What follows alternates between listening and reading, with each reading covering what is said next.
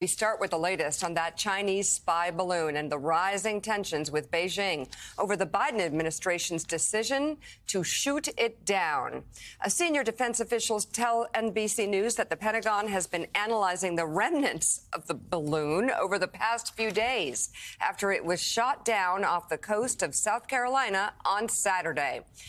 According to the Defense Department, the balloon first entered U.S. airspace on January 28th by way of the Aleutian Islands, and it then briefly crossed into Canada before re-entering U.S. territory on Tuesday via Idaho and floating across the Midwest to South Carolina.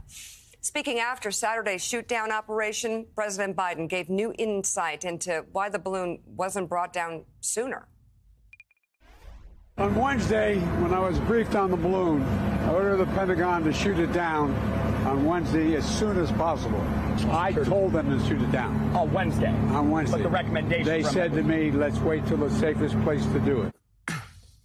The violation of international law led to the White House canceling Secretary of State Anthony Blinken's planned visit to Beijing last week, which was to have been the first by a cabinet member since the Biden administration took office. That's a message. Despite multiple statements from the Chinese government accusing the White House of overreacting to a so-called weather balloon that drifted off course, U.S. officials have doubled down on their position that the balloon intentionally crossed into North America to, quote, monitor sensitive military sites.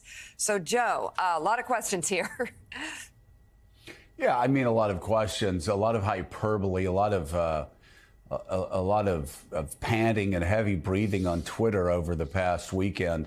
And surprisingly, not surprisingly, a lot of Republicans making total fools of themselves with statements that they're making about the balloon. Richard Haas, I won't even say their names because why dignify their remarks with any comments? But the Pentagon decided that it would be best not to shoot the balloon down on a Wednesday.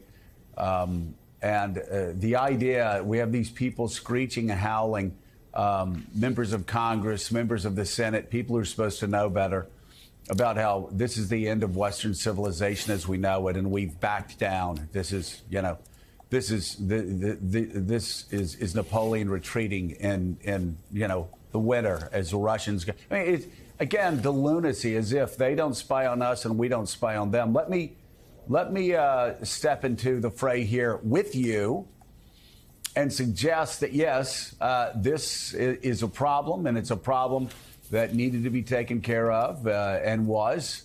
And it's a problem that we need to talk to the Chinese about.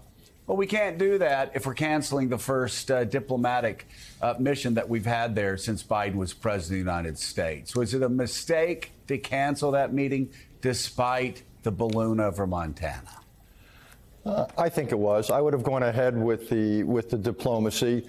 We would have given the Secretary of State the first chance in a half dozen years to speak with Xi Jinping, who's the only person there who really matters. We've got enormous issues on the agenda, including growing Chinese support for Russia and what it's doing in Ukraine.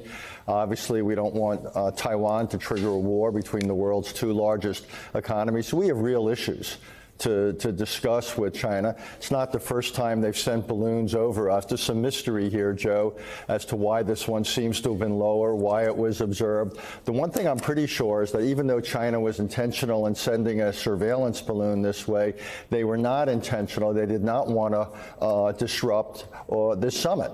China's been on a charm offensive for the last few months, ever since President Xi and Biden met in Bali. They want things to calm down.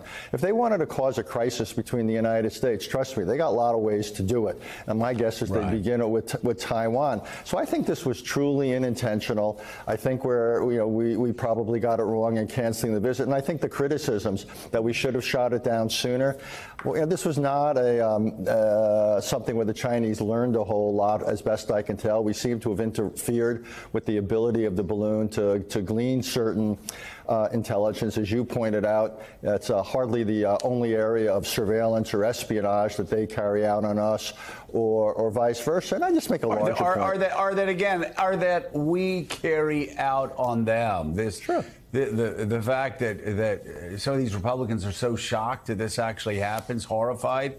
I mean, we do it all the time. We surveil them all the time. It's what happens. And again, this is an incursion, and we should treat it seriously. But should we declare it the end of Western civilization? And should we cancel a summit when we have, again, like you said, a war in Ukraine there? And we've got to talk to Xi, because right now Xi has been the person, along with Modi, that sent the message to Putin, hey, if you use tactical nuclear weapons, all bets are off. We're going to come out strongly against you. And that's, you know, they're putting boundaries around Putin.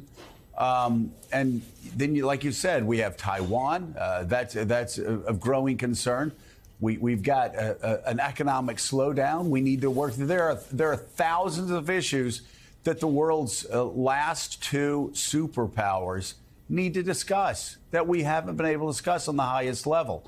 And again, this is one of those just grow up moments. Yes, it happened. Yes, it's bad. Let's take it to the table and talk to Xi about it. Absolutely. This is why God invented diplomacy.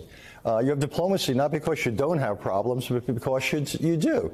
But this is not the Cuban Missile Crisis. This is not a major event in the history of the modern world. Again, I don't see the Chinese were out to make a larger point. Indeed, we don't exactly know who authorized this and when it was authorized.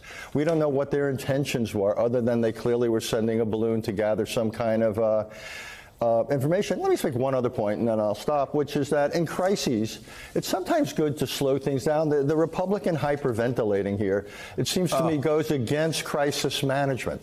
The whole idea is to slow things down, to calm things down, not to overreact, and so forth. That's the lesson of how Kennedy handled the missile crisis.